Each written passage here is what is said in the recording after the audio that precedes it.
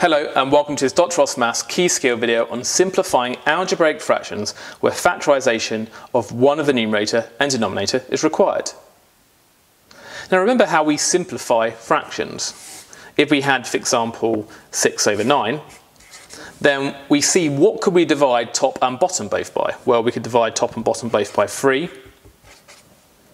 And 6 divided by 3 is 2, 9 divided by 3 is 3. That's how we simplify fractions. Now, there's stuff we would like to divide top and bottom by, but in order to have stuff we can divide by, we need to factorise the top and bottom first.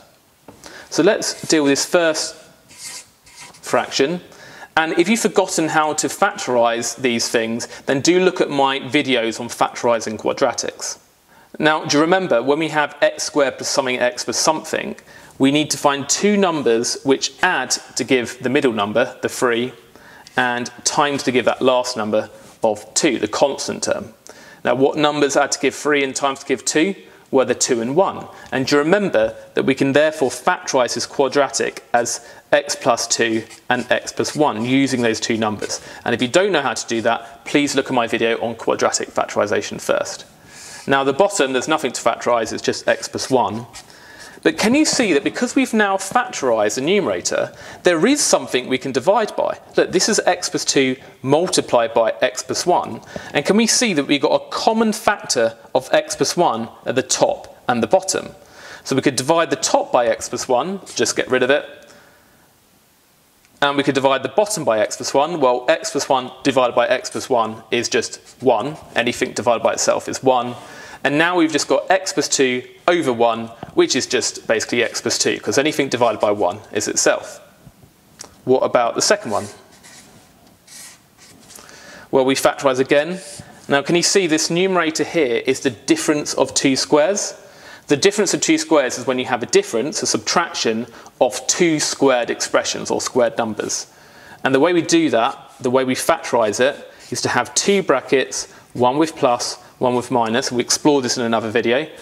And we do the square root of each thing. The square root of 4x squared is 2x, because 2x times 2x is 4x squared.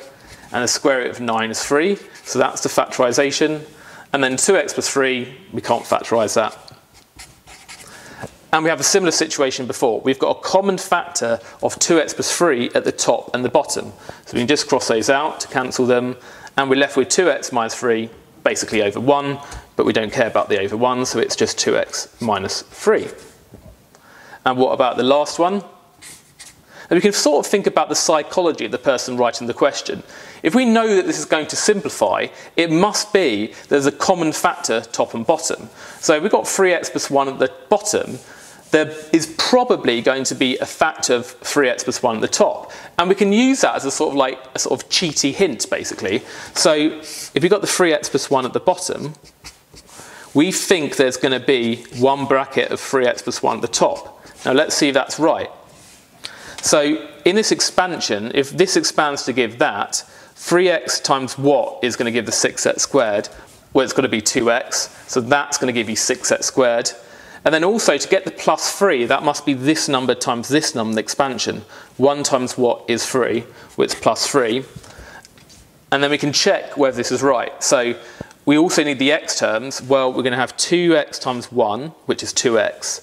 And 3 times 3x, which is 9x, 2x plus a 9x is 11x. That works. So this is basically a clever, quick way of factorising the expression if we know what one of the factors is going to be. And this saves us the kind of long method of factorising these quadratics where we have a number in front of the x squared.